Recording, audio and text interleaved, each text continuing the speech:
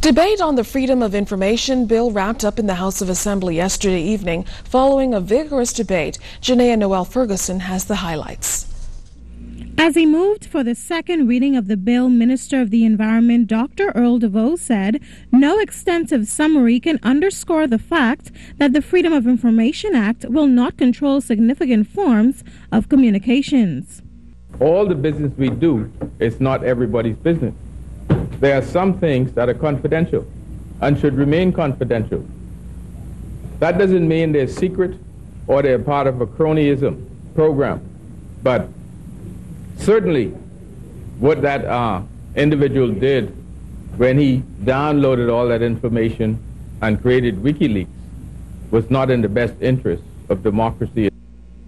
In contributing to the debate, MP for Marcos City Finance Minister Shivarga Lang sought to assure members of the financial services industry by explaining that many records related to this sector will remain confidential under the Act. Where the law has such privileged information and confidentiality today, that privilege and confidentiality is preserved by the Freedom of Information Act.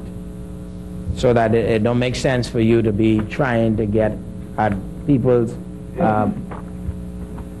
business information or accounts information, etc., by virtue of the fact that the member of the board or director of the place sits on the Securities Commission and you put in an application.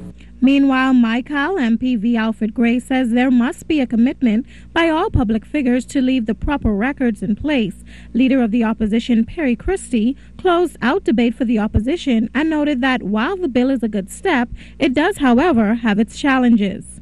Yes, transparency, accountability, giving Bahamians access to the information they would need ought to go a long way towards cutting off some of the talk, some of the rumors, some of the challenges that we face in public life, where people will have access to these things and they will be able to see it. To that extent, our society will mature.